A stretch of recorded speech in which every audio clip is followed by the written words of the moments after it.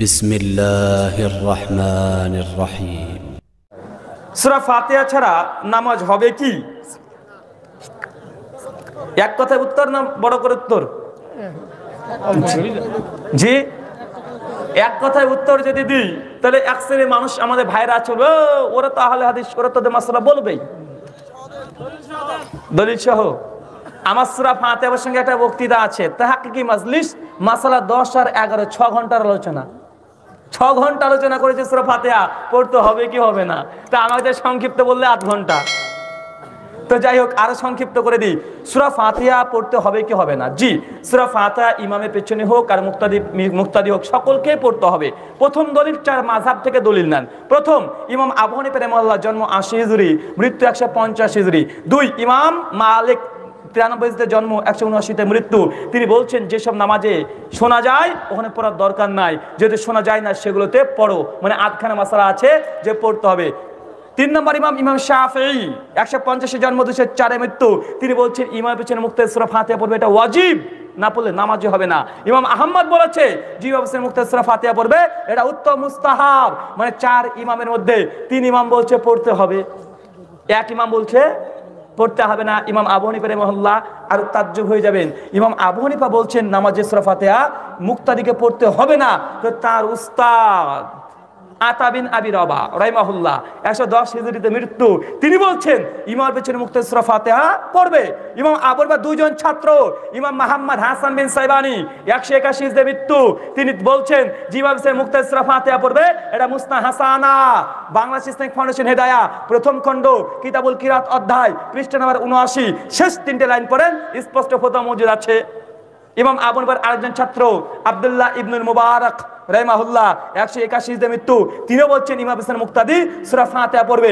সমস্ত দলিল দেখতে চাইলে সুনান তিরমিজি, প্রথম খণ্ড, 71 পৃষ্ঠা, বাবুল কিরাত অধ্যায়, হাদিস নাম্বার 311, 312, আলবানী তাহকিক অনুসারে দেখে নেন, সমস্ত কথা মজুদ আছে। তার মানে বোঝা গেল 4 ইমামের মধ্যে 3 ইমাম বলছে পড়তে হবে, ইমাম আবু হানিফা বলছে পড়তে হবে না। তো তার 2 জন শিক্ষক, 2 জন ছাত্র বলছে পড়তে হবে। জনসাধারণ আপনারা সিদ্ধান্ত নেন সূরা ফাতিহা এখন পড়বেন কি পড়বেন না। 2, ইমাম বুখারী, নাম শুনেন নাই, 194 জন্ম, 256 মৃত্যু, তার সহিহুল বুখারী গ্রন্থ আছে না নাই? তেমন আরো একটি গ্রন্থ আছে, নাম হচ্ছে কিতাবুল কিরাত, যেটা জুজুল কিরাত নামে পরিচিত, বা জানেন কি জানেন না? ইমাম বুখারী 300 খানা হাদিস নিয়ে এসেছেন, প্রমাণ করেছেন সূরা ফাতিহা মুক্তাদিকে পড়তে হবে। ইমাম বাইহাকী 458 হিজরিতে মৃত্যু, তার বই আছে কিতাবুল কিরাত, তিনি 550 হাদিস নিয়ে এসেছেন যে মুক্তাদিকে সূরা ফাতিহা পড়তে হবে।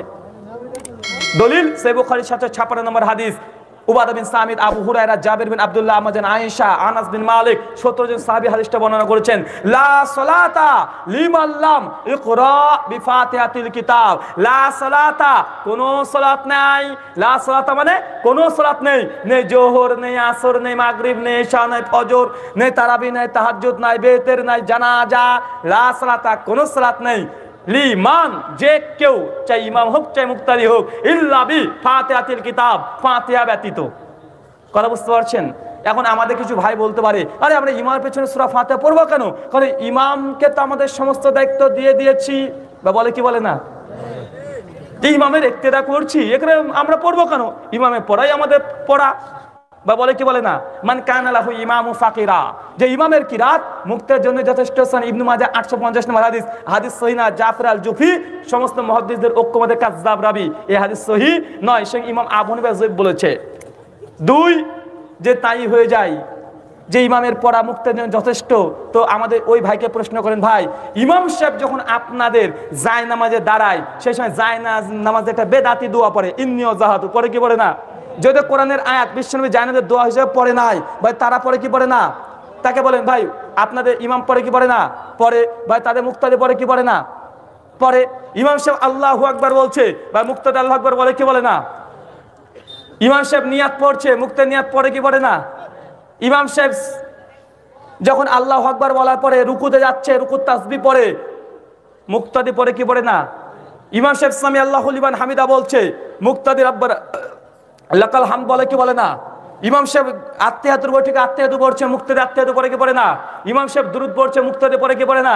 ইমাম সাহেব মাসরা পড়ছে, মুক্তাদি পড়ে কি পড়ে না? আরে শেষ পর্যন্ত ইমাম সাহেব বলছে আসসালামু আলাইকুম ওয়া রাহমাতুল্লাহ, ভাই তাদের মুক্তাদি বলে কি বলে না? তো ভাই আপনি ইমামকে কি দায়িত্ব দিলেন?